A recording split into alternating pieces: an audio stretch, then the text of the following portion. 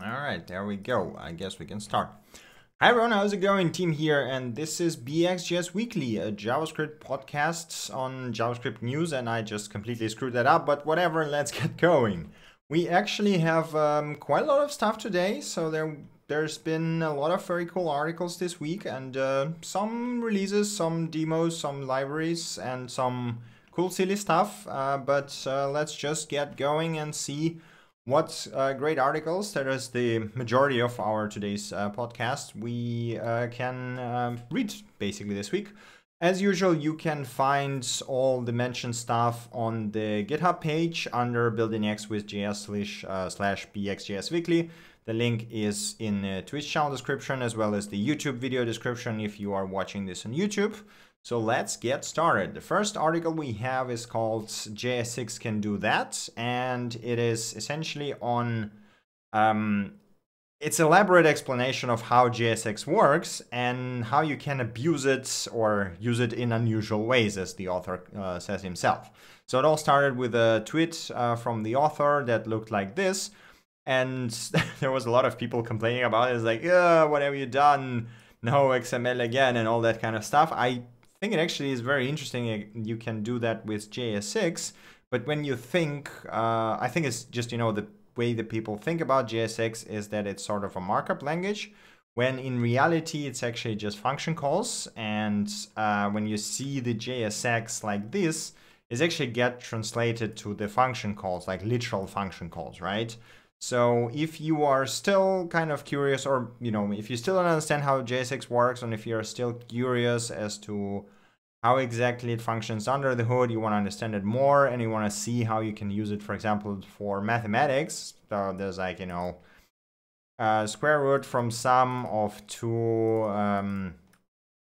power 2 variables. There you go, JSX way. I mean, essentially, since it's a function calls, you can do whatever you want, right? So there's like, it's really interesting to see at those sort of approaches, because they are definitely not something you see every day. I don't know if you want to use that in production, but it's nonetheless a very good explanation of what JSX is, how it works, and how exactly you can use it.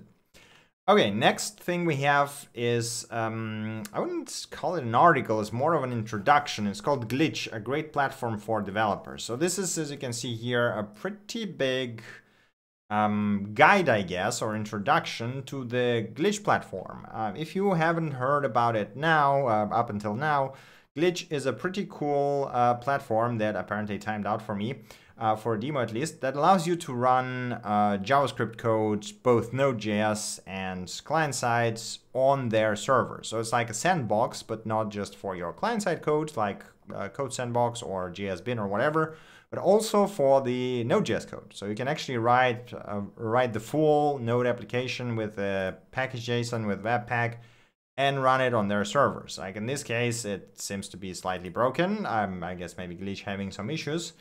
You can go to glitch.com and have a look there. And as you can see here, I already have some projects here. I used to play with it a lot, with like building a blockchain thing right on it, just to see, to implement the blockchain ourselves and see how exactly it works. So it's like this, using it to show the Fastify bugs, and then BxJS proposal thing that I tried to build.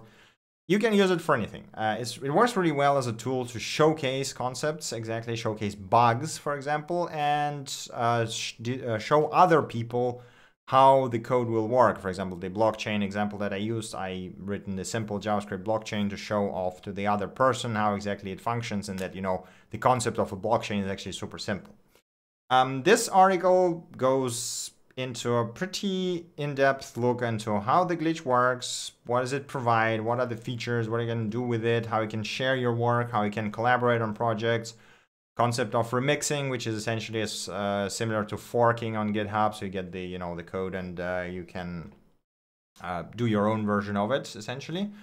GitHub import exports. You can have private projects if you want to. I believe this is a paid option, but if you're using it so much and you need to do something privately, it's a great tool, and by all means do support it. App URLs, you do get public app URLs like this, and yeah, whatever. Just have a look at it. So it even has like secret support, so you can actually use some private API keys that nobody else will see. Okay, that's basically it. If you're interested to have a look, in my opinion, Glitch is awesome and I use it for displaying node stuff all the time. I don't think there's actually any similar services that have a similarly nice interface and nice snappiness. I mean, it obviously has some hiccups here and there, but that's not a major thing. Continuing, we got the next article called Mixing Component Patterns from Can't See Dots again. This is essentially, it's a silly one, right? So he just made a component that supports render props, component injection, compound components, provider pattern, and higher order components. All of that in one component. And there is a source code here with a bit of explanation and obviously a link to the code sandbox where you can test it out yourself. And that's basically it. But I think it's a really good example of how you can mix those patterns and that they are actually able to work together. So if you never used any of them, or if you maybe used some but wanted to get into others, do have a look at this. It gives a pretty nice look into what they are and how they work. There are as well some additional links here to learn more in depth about those patterns. All right, continuing, we got, yeah, this is one of the interesting things we have. So there's an article called I use JavaScript, the web for a day with JavaScript turned off. And essentially this is a think piece, right? So this is the experience of author and his discussion on what he would do to improve the web without JavaScript, right? So he takes the websites, for example, a WordPress, creating a post without JavaScript and then doing the same with JavaScript. And then he gives his thoughts about what could you improve. And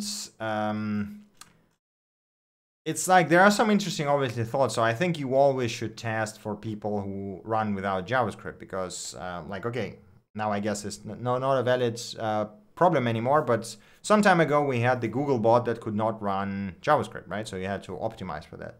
Right now, it's less of a problem, but there are still limitations, pretty heavy ones, on how long does it execute JavaScript and so on and so forth.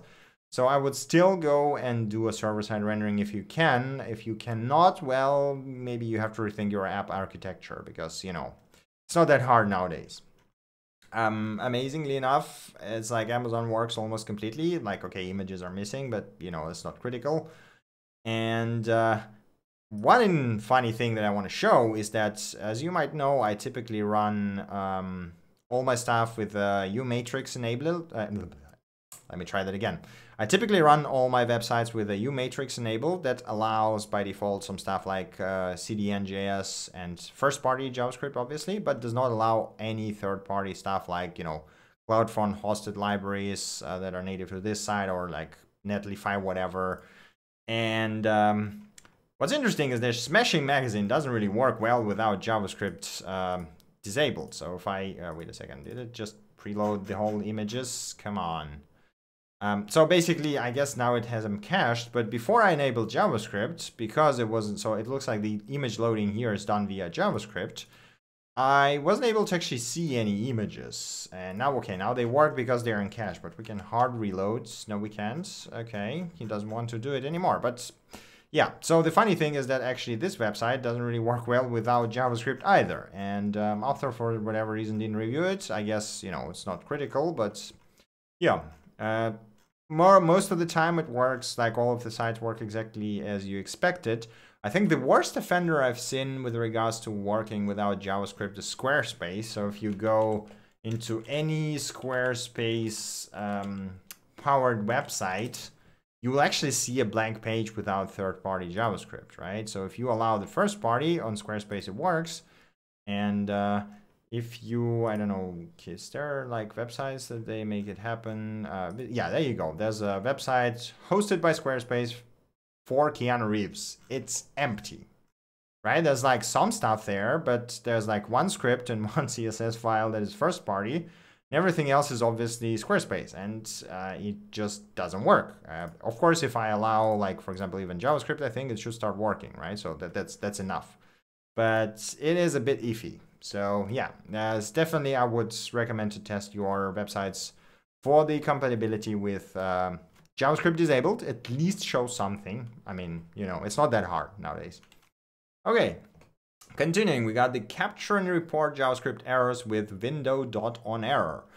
A very simple tutorial essentially on how to handle unhandled errors in a browser. So Node has the similar event that you can catch and also monitor for uncaught errors and unhandled promises rejections and stuff like this. But in browser, you have this window on error. If you didn't know about that, this is a pretty nice tutorial that walks you through using it to actually catch whatever the users might break when you're not watching, essentially, and then sending this data to the server, for example, or logging it or whatnot, you know. Pretty simple and straightforward article. Okay, next thing we have, again, this really, really big guide that is called the Guide to JavaScript Regular Expressions. So I personally never remember for the life of me any things about regular expressions and have to Google it almost every time because regexps are hard, well, in my opinion. So having something like this is always nice, and this is probably going to live in my bookmarks for quite some time because there's a lot of really good examples here. But, you know, if you're starting to work with regexps, this is a really good starting point.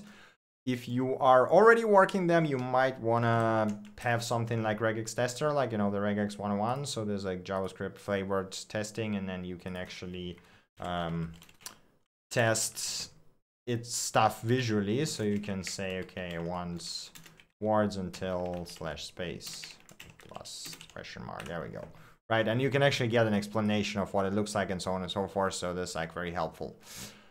All right, continuing, we got NPM audit, identify and fix insecure dependencies. So NPM 6 was announced last month, right? I think I covered it in the last podcast. And it was released with the NPM audit thing, which was turned off because it wasn't finished yet. And now they actually released it and it's turned on and you can actually use it in your project. And I think it's automatically executed when you do npm install. So actually after npm install, if you have any vulnerable dependencies, you will actually get message saying, hey, you have some stuff that might be vulnerable. Do you want to check it? And if you run npm audit, you will actually get something like this that literally tells you, hey, this is a package that is vulnerable and this is how risky it is and this is what the problem is. And the coolest thing is that they are actually adding thing that I think is going to be up a bit next that will allow you to or allow npm to auto-fix the problems, the security problems in your installation, which is amazing. It's like, this is one of the coolest features of npm in the last years. I think the only thing I'm missing from it now is deterministic installs. I don't know if they've managed to do it finally in 6 or not. I probably should look it up because this makes me want to switch from Yarn back to npm. Like literally, this is amazing. All right, next we got the article called The Best Way to Bind Event Handlers in React. This is essentially a tutorial that shows why you need bindings, how they work, and how you can do them, right? So the stupidest way is to bind them in render, obviously, but this is not going to work when you have a lot of components, right? So if you do it in loop, that means you create a new instance of a function every time. That's not going to fly. So you can bind it in constructor. This is the old way, and I used to do that a lot, which is not so nice. But now that we have ES7 class properties, you can actually use arrow functions. And there's, yeah, some additional things. So like factories for function generation, it also works quite nicely. And yeah. That's basically it. That's a very nice tutorial. So if you want to know more in depth about that, if you never knew about those features, do have a look at that using Next.js or, you know, create React Native or no, sorry, create React app with Babel allows you to use arrow functions, and it's like it's much nicer than binding everything yourself, basically. Okay, continuing, we got yet another article on React Context API, a replacement for Redux. Which is, well, okay, let me first tell you what this article talks about. So the idea is very simple. The article talks about what is Context API. They build the Redux app. So this is just a normal Redux app and very basic one, albeit, you know, complete. And once they finish it, the author just takes the Redux and swaps it to React Context, which is something you can do because, you know, React Context is a pretty powerful abstraction. The thing is that those are, in my opinion, Redux and React context are not mutually exclusive. They are tools for different things. So, managing state with React context might not be the best thing ever. But this does gives a good impression of what you can do with context and how you can use it, for example, to manage state, right? So yeah, it's a decent tutorial. Some good thoughts in it. So, if you are interested in that, interested in knowing more about React Context API, if you haven't learned yet, that's a good starting point. All right, continuing. All right, this is something freaking exciting. So this is an article called Introducing Guess.jS, a toolkit for enabling data-driven user experience on the web. This is a thing that was announced on Google I/O. I believe it is coming from Google guys themselves, although I might be mistaken here because I haven't researched the origin of it too much. But it is absolutely amazing. At least I know that it integrates with the Google services, so I'm guessing it is from the Google guys. So the idea is this is essentially a collection of libraries and tools that enable data-driven preloading of resources on the web. So they call it data-driven user experience on the web, but essentially it's a data-driven preloading of resources for within your app. The way it works is very simple. You set up Google Analytics, and then you plug in the Guess Webpack plugin into your app with your Google Analytics ID. And what the app does after that is it will have a look at all the links that you have in your web page. It will take a look where the users click most. That's why you need the Google Analytics. And it will, using like machine learning techniques, right? It will predict what of those links are highly likely to get clicked and what resources need to be preloaded to make this nearly instantaneous. This is just incredible. Like when you think about it for a second, this can save so much time. It's insane. The cool thing is that something very similar already was available in Chrome, right? So the Chrome has this predictive preloading thing where you like search in Google, for example, it will auto preload the link that you're highly likely to click in. But it was like the browser level. And now you can actually have it application level, which is just, and it's really simple. You literally just one Webpack plugin. That's all you have to do. It works with Angular, works with React, with whatever you can imagine, and it seems to be very simple to set up. So I have not tried it myself yet. I don't really have any projects to try on yet, but it does look incredible. And it even provides the lower level API if you want to, right? So there's like some really, really cool stuff going on. And I am quite excited for the machine learning future of the front-end development, to be honest, after all that presentations. There's a bunch of links here on the examples and everything. You can check it out them yourself if you think that this project might benefit you. All right. Next thing is a sort of short opinion piece called JavaScript is good, actually. And, well, it basically talks about why JavaScript is good and why thinking that the JavaScript is bad in 2018 might be not a very good idea. Because, I mean, come on, for real. It is a JavaScript podcast, and I'm slightly biased, I guess.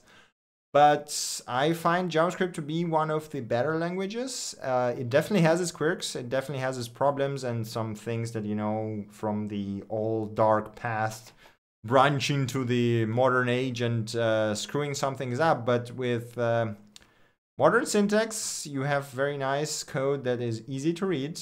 With the tool chains, you get tools that allow you to be efficient and save just about anything you write. The cool thing is that if, we have all those amazing tools like Prettier, ESLint, Jest, Visual Studio Code, Flow, whatever you can imagine, TypeScript. If you would write JavaScript 15 years ago or even 10 years ago, that would be quite a different experience than now. So I tend to agree with the author, but, then again, I'm heavily biased over here, that JavaScript is just an incredible language. And yeah, the community, so he gives a lot of props, for example, to Facebook guys. And while I'm not a huge fan of the Facebook itself as the platform, I think the developers they have there, especially the JavaScript guys, are just stellar. The stuff they do is incredible.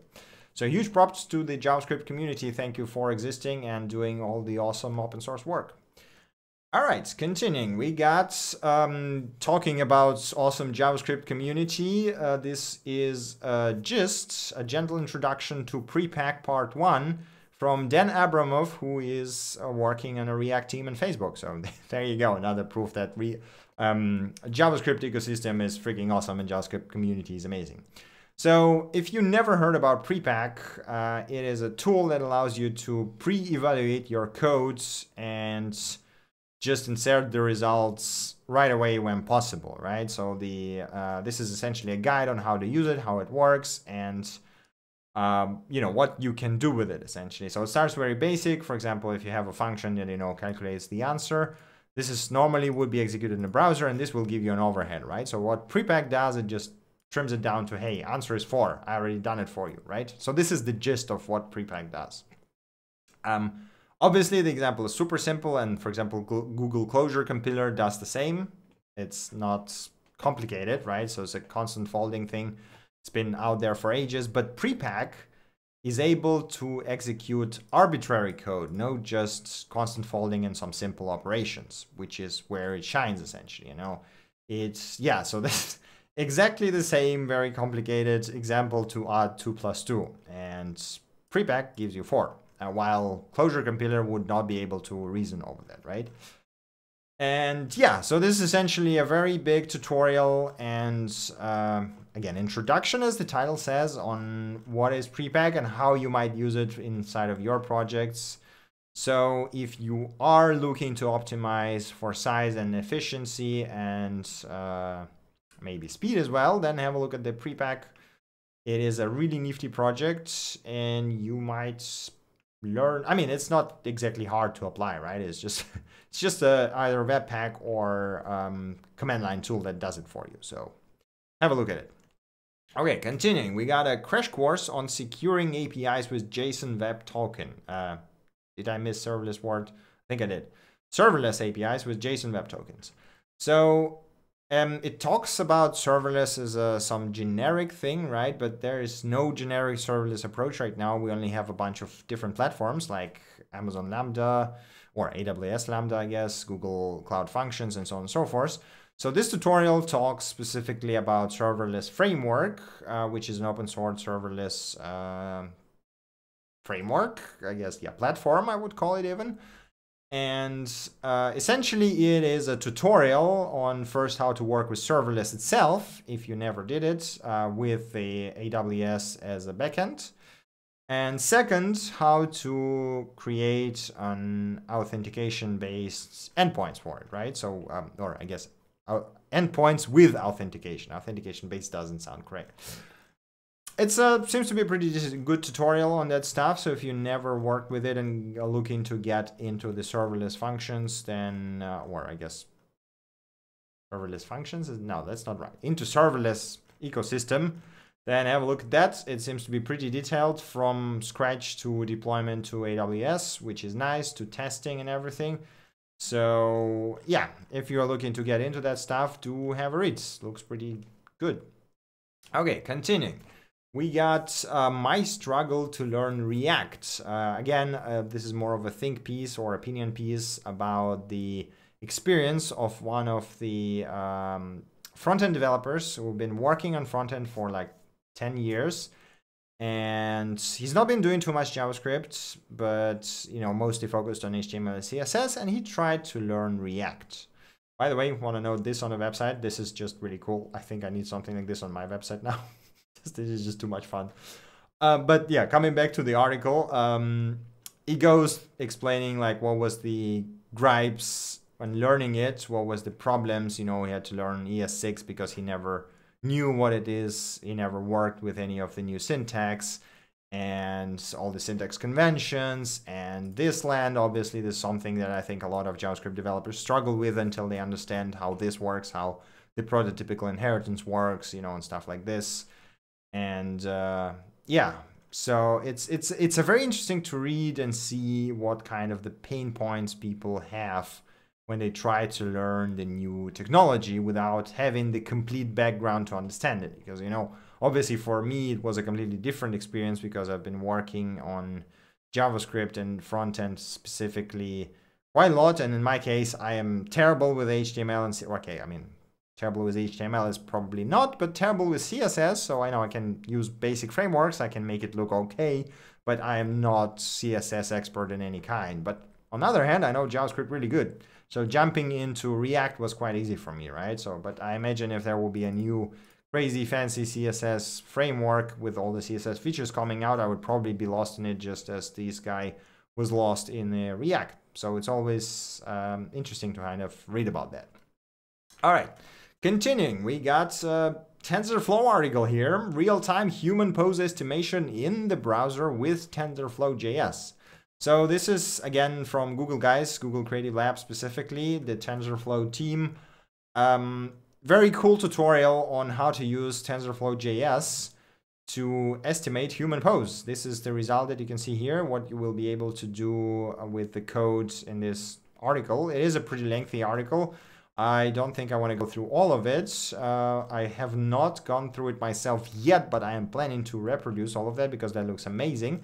Plus, I never worked with TensorFlow myself up until now. It's also really cool that I can actually detect all those people in the background, which is kind of crazy when you think about it. And all of that happening in the browser again. So if you are interested in applying machine learning and TensorFlow.js in the browser specifically, then have a look at this tutorial. It will get you going in no time. All right, continuing.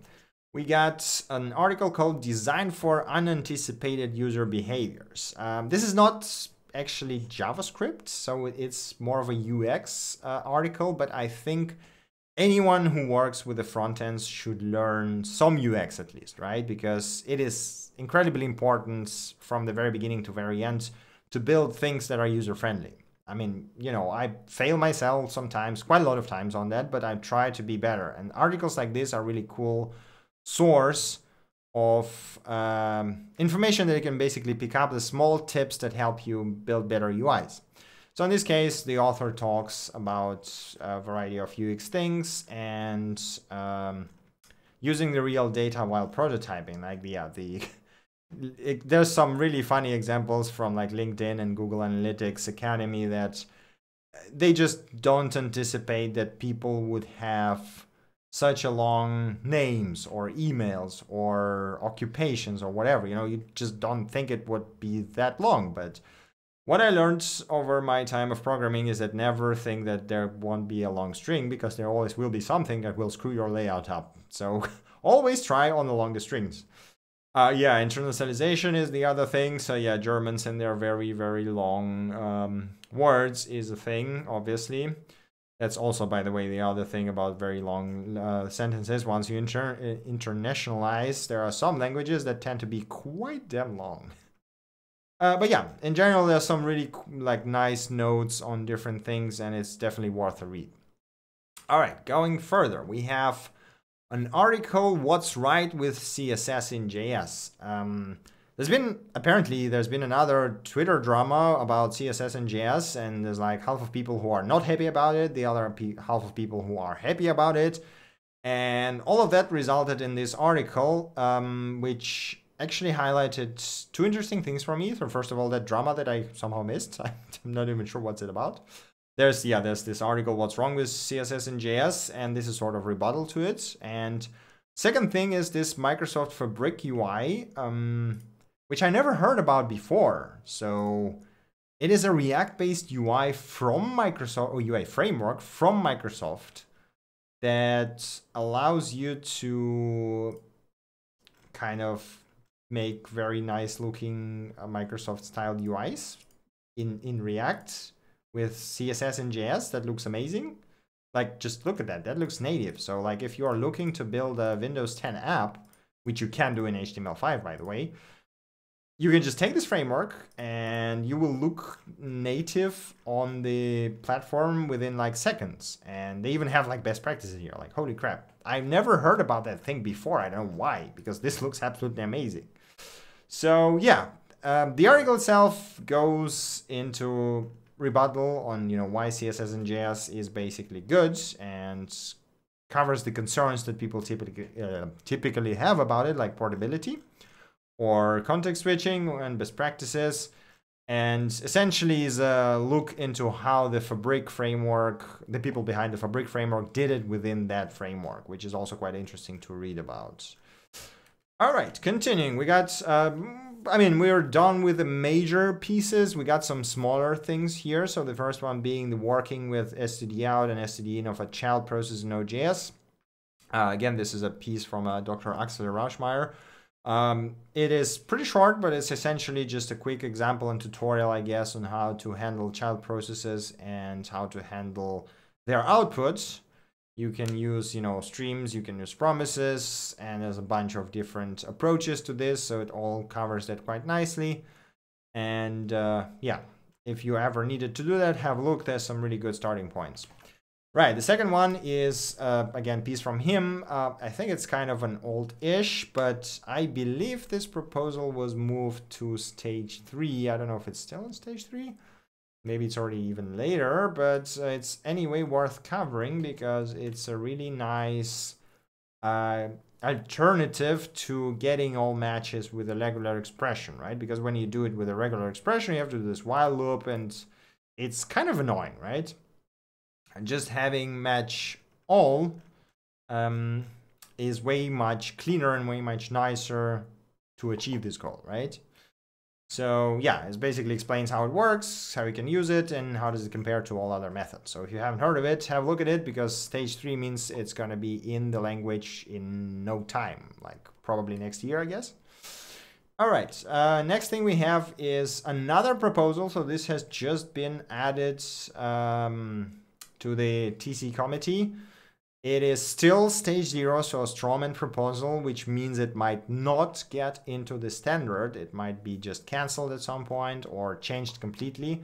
The idea is really simple. So we now have promise all, which waits for promises to finish, right? The problem with it is that if one of the promises gets rejected, then it all fails apart, right? So it will just throw and then you won't get the results. So promise all settled basically waits for all promises to finish whatever they do, be it throw or be it completion. It will just wait for them and then give you all the results, right?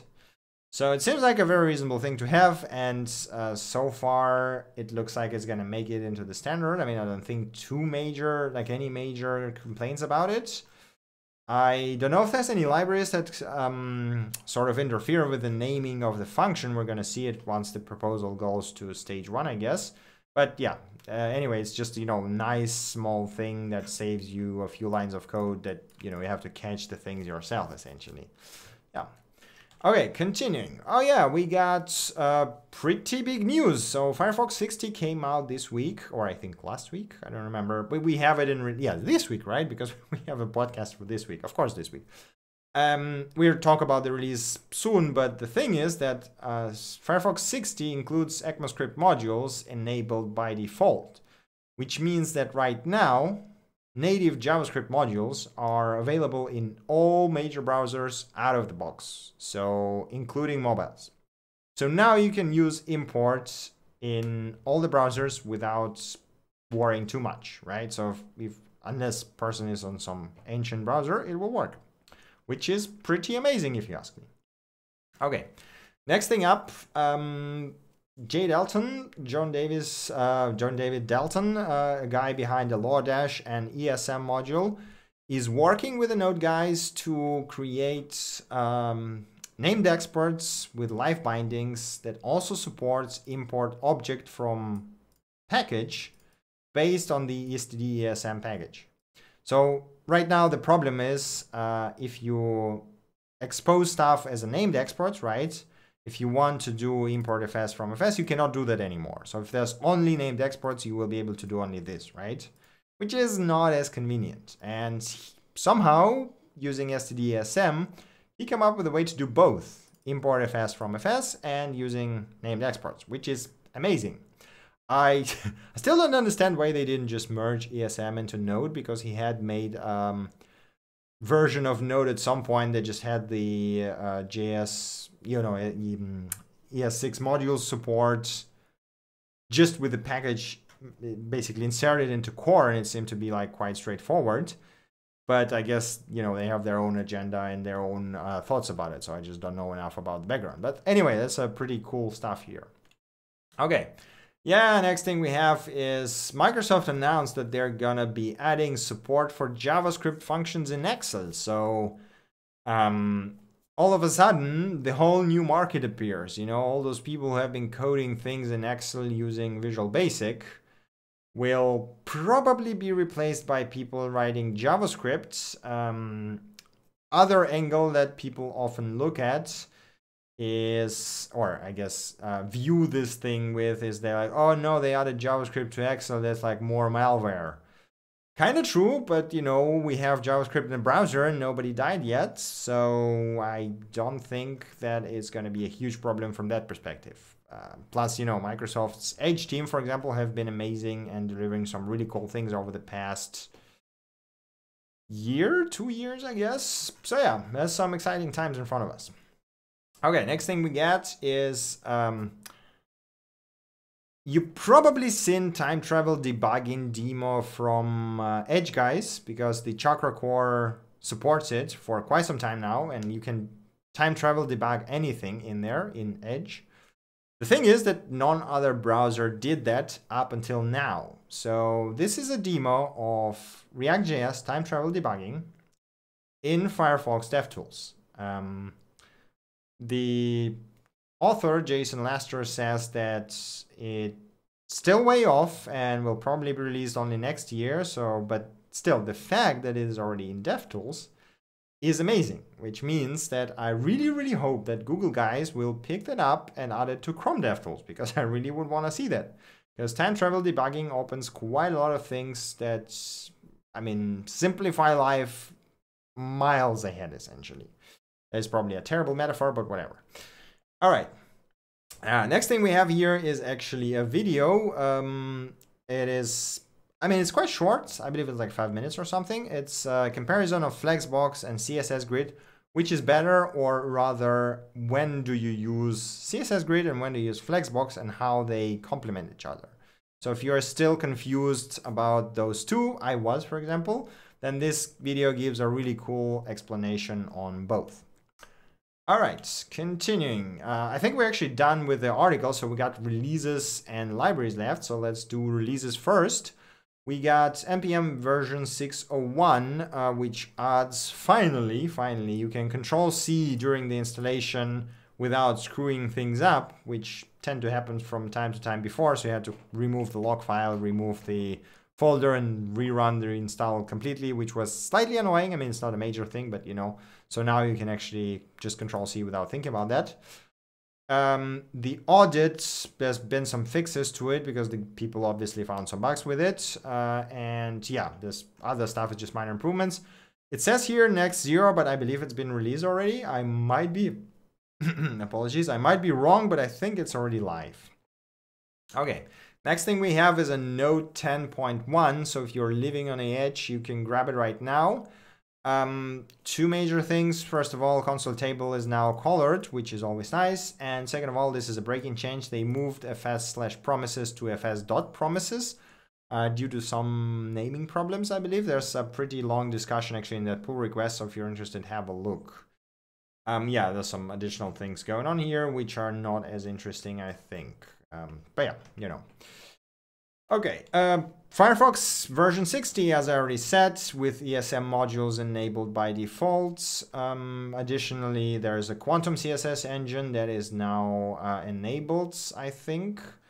So it's also been, you know, they built this Quantum engine for Firefox for quite some time and has been first replaced the JavaScript and now they replaced the CSS. So I'm really excited to see where that goes. There's also minor additional things and, you know, TLS and all that stuff, which is less interesting than other things they already covered for us. But yeah, you know, if you're using Firefox, that's pretty cool. All right, this is also kind of a release, so I didn't know where to put it, so let's just put it on release. Eddie Osmani announced new Lighthouse web performance audits, and they've added quite a lot of things. So it now will complain when your JavaScript boot up time is too high. It will now complain when you have multiple round trips to any origin. it will now tell you to replace GIFs, replace GIFs with videos, and it will, yeah, there's like a ton of improvements basically. So you can just use the Lighthouse audit to make your website 10 times better just by looking at what it tells you to do, you know. It's always great. Again, iOS 18 was pretty amazing in my opinion for JavaScript world. All right, continuing. Again, not strictly JavaScript, but this is a tool that I use quite heavily, and I think maybe some of you do as well. Traffic got released version 1.6. Major highlights are wildcard certificates. So you can actually get the star.domain.com now from Let's Encrypt, because you know they added support for it. You can now use open tracing and Zipkin if you wish to. There's a new fancy web UI and TLS certificates and Kubernetes secrets and access log filtering, which is actually quite nice for the GDPR thing. And yeah, companies working in EU can actually use keep, drop, or redact fields within the headers and logs if you don't want to keep anything.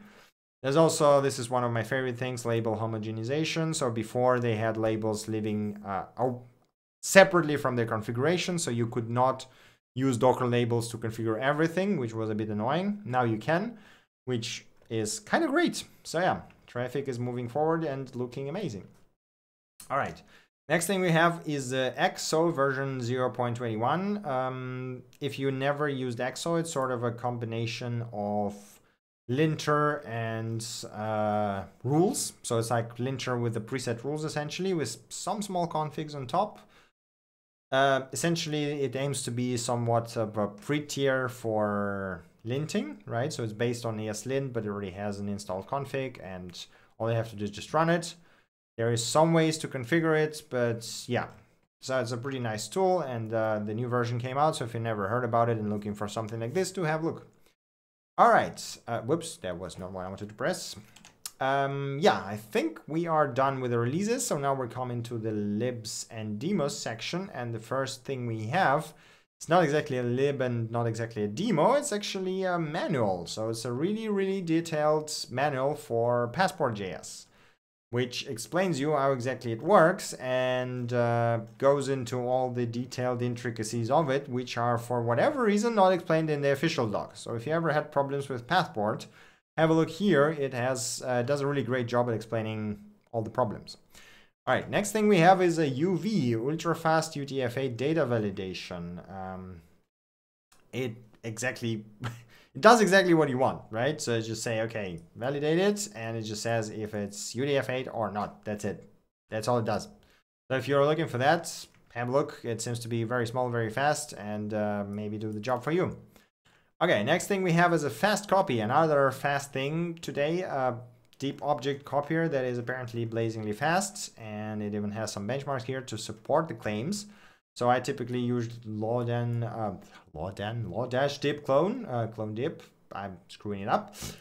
But yeah, as you can see here, it is significantly faster, almost like, yeah, 50% faster. So quite a lot. And it'll be interesting to compare it to the ES way of, you know, copying stuff. So like rest spread basically. But yeah, still quite interesting. So if you're working, if this is your bottleneck, then do have a look at this library. Continuing, we got Yetch from Netflix, yet another fetch polyfill. The trick here is that it supports abort controller, abort signal, something that's been in discussion for ages. And this is actually a abortable fetch essentially, right? So you can say, okay, I'm started the request, and at some point be like, now abort it, right? I don't want it anymore. Where does they actually say that you can abort it? Abort controller, abort promise, to be sure to include them first. Abort. They don't, oh yeah, that was aborting request. There we go. So you can say abort. There you go. Okay, so it's really straightforward.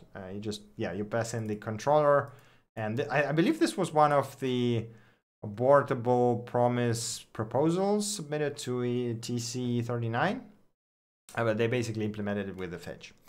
Okay, continuing, we got a high store from Developit, the guy behind Preact. Again, another super tiny, super efficient library, 200 byte key value store backed by navigation state. exactly what you would expect. Very simple API, very straightforward. It's a key value store. What do you want? It is 200 bytes. So yeah, if you are looking for that, this is your choice. All right. Continuing, we got a list, an immutable list with unmatched performance and comprehensive functional API. Again, performance claims, I don't know if they've any benchmarks. There's something I did not have time to check. Doesn't really seem so, but let's believe them for now. Oh, no, there are benchmarks, good. But yeah, so it's just an immutable list. The API seems to be really straightforward. It has all that you might want from the lists, including filter, map, reduce, slice, concat, whatever. You can generate lists from array and convert them to array, and it's basically, because it's functional, you can use it with stuff like Lambda, right? So if you are looking for something like this, have a look at that. Written in TypeScript, by the way. So all the nice to have type safety. Okay, next thing we have is a cluster VS, a lightweight, fast, and powerful framework for building scalable WebSocket applications in node.js.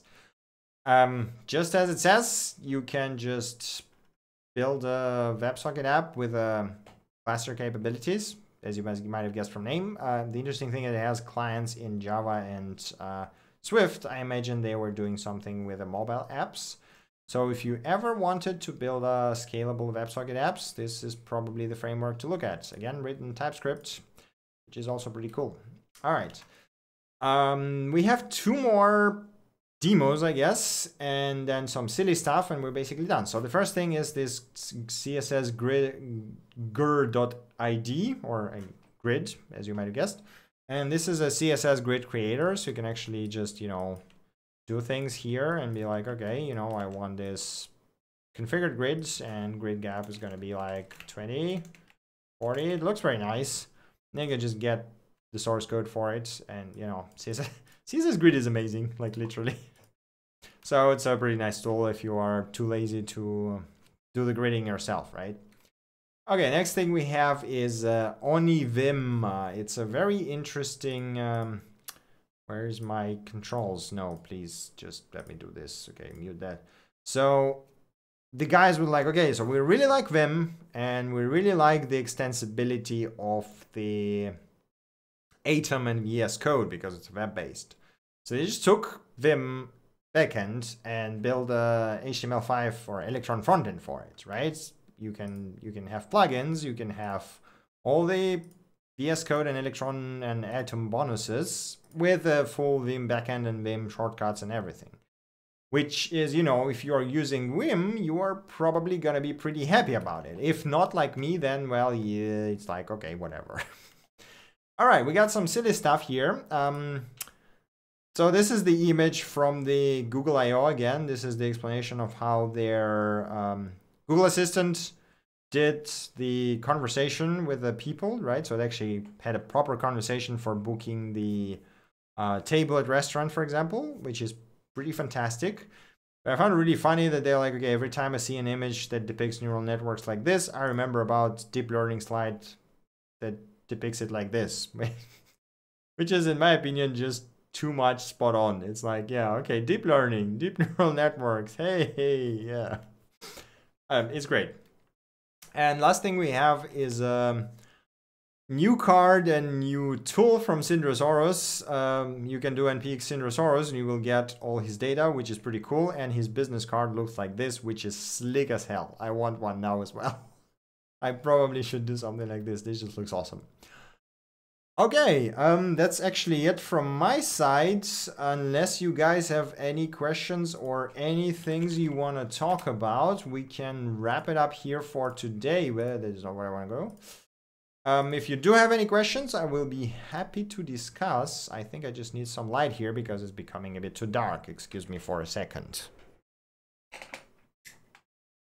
There we go, much better. So, any questions? I will give you a couple of minutes. Meanwhile, I'll see if I missed anything. I don't think we actually did. But yeah, that's been like good 15 minutes of news today. That's pretty nice. All right.